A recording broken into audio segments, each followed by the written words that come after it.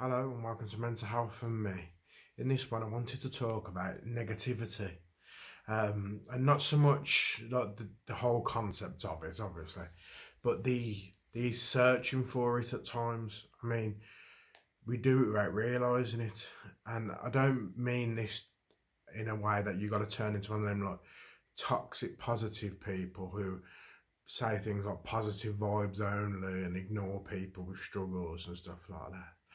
I mean, I've seen I'm not going to mention names, but I've seen a well-established mental health page, mental health advocate on here, and they actually state don't message for advice, and that's quite a negative sort of thing to put out there. But what I mean is, there's negative stories constantly in the news. There's negative stories in the papers.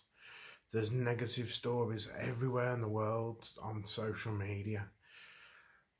Life already is hard for everybody, regardless of this last year.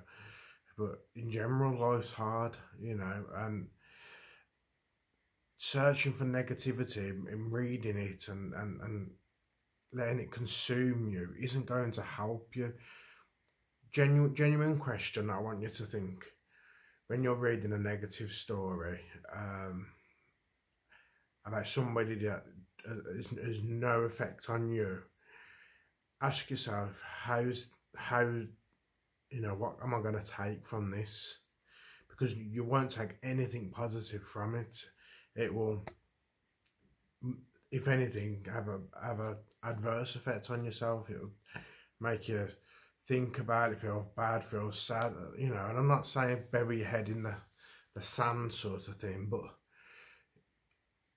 there's times and a place, and like I say, it's different when it's somebody you know and care about. That's totally different. That's just being a genuine person, taking a worry in what they're up to and things.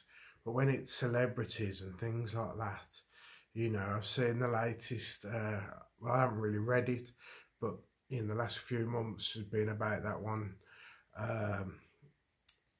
reality person whose daughter was, born unwell and basically was never going to live long, and what a horrendous situation and story.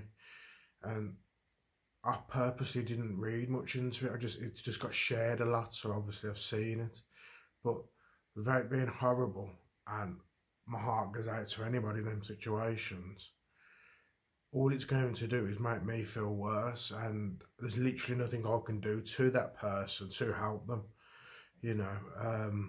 and you've just got to, it's not being selfish, it's just more about, just putting yourself first, putting your thoughts first. If I read this story about, this bully, this rapist, this murderer, is it going to help me? Is it going to improve my day? Is it going to, make me feel better? Just ask yourself that, and like I say, I'm not telling you to become, toxic positive, sorry. Just have a little think, before you dive into these stories. And I purposely don't watch the news because nothing positive will make the news, because it's not newsworthy. Use footballers in this country for example. They only ever make the front pages when they've cheated on somebody or whatever. They don't make the front pages when they've donated thousands to charities and things. So, just have a second before you start reading negative stories and things like that.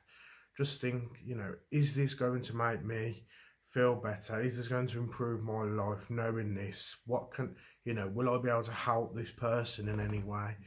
You've got to look after number one at times. So I hope you can take something from this, and I hope, I'm sure that many of you, won't agree with what I say in all my videos and that, but there'll be parts that you might, and that's fine. I'm not here to be liked by everybody. That's not the whole point of this. It's about being real and genuine.